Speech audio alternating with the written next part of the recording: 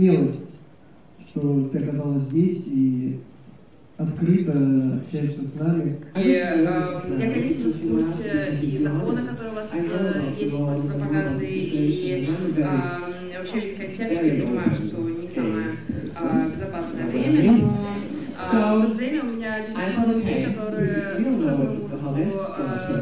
Я знала, что очень порадуются мои поклонники. Вот тут во втором ряду сидит фан-клуб, эти прекрасные девушки путешествуют за мной по всему миру, что, кстати, сумасшествие, но спасибо вам огромное. Я очень ценю. И, знаете, я очень надеюсь, что квест значит для кого-нибудь что-нибудь. И я еще хотела сказать, что в России довольно плохая репутация за границей, но мне кажется, что очень несправедливо, что какие-то усколобые, неприятные люди своими жизненными мнениями принимают и замещают все остальное, что есть в стране. Мне кажется, несправедливо по отношению к стране, потому что когда есть такая красивая страна, такие красивые, прекрасные люди, такие красивые города, в стране гораздо больше, чем просто политика. И поэтому мне было очень хотелось приехать, я очень рада, что приехала.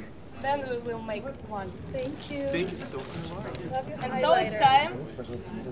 Смотрите, пожалуйста, все на меня. Вот только меня никто не пытается делать селфи. Нет, ты... Понимаешь?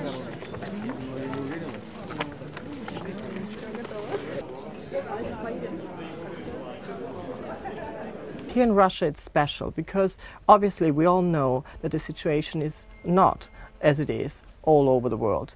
And I think that showing visibility and standing up for your right and for your beliefs is something truly important, and that we keep on being visible in the public eye shows everybody that we are worth exactly the same like everybody else. And by being here in Russia for the first time, it truly means a lot to me.